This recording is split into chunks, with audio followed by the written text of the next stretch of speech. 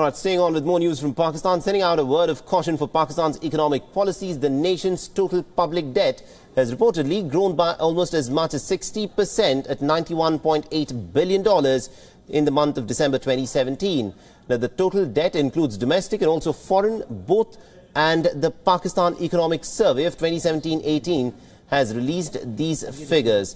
Now, the country's total public debt remains 66.3% of the GDP, compared with 64% of the GDP in 2013, because 53.7% in the size of the economy.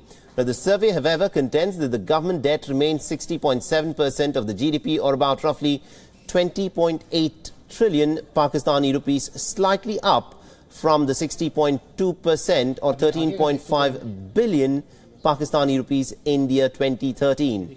Now, analysts have warned that Pakistan's problem can increase in future with regards to its association with the CPEC project backed by China.